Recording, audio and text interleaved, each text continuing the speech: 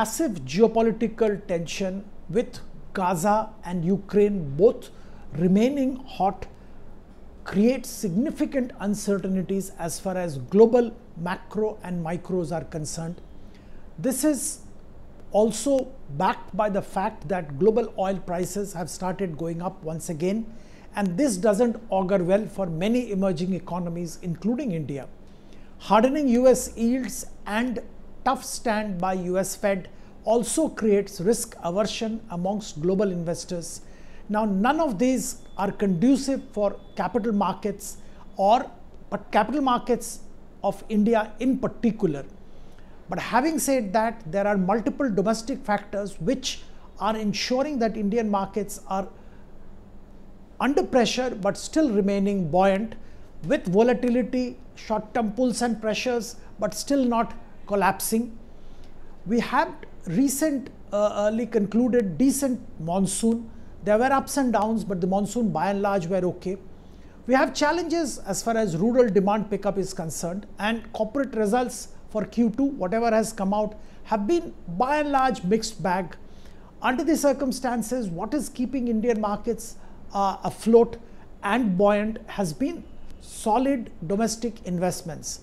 Now, close to a 2 billion per month is coming to the markets via SIP, and this is providing a solid support for Indian markets. As far as overall trend and trajectory is concerned, fundamentals haven't changed, and Indian macro and micro factors continue to remain positive. However, short to medium term looks turbulent and volatile. Long term continues to remain positive.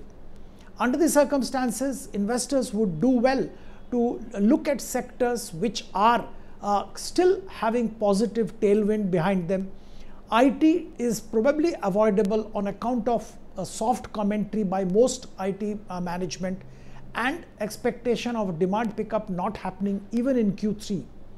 FMCG has been by and large flat, with expectation of rural demand picking up in the near future during the festival season. However, construction and infrastructure related sectors continue to remain buoyant, and it would be wise for investors to look for appropriate companies in these sectors. We believe that mid-sized cement companies are in a positive zone, with margins increasing on account of reduction of costs and of course M&A possibilities. We also like some of the other construction related companies like pipes and construction material companies. Welspun Corp has been our favorite for some time.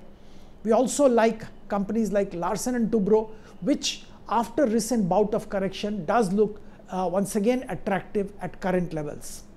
Thank you.